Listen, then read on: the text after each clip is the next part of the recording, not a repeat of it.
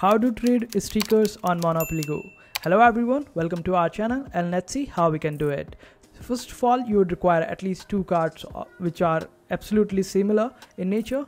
Only then you would be able to trade your card. Suppose when I click on this and I have two cards of this similar nature, then I would be able to send one of these cards to my friend or people in my friend list. When you have the extra card, it will appear right over at the bottom.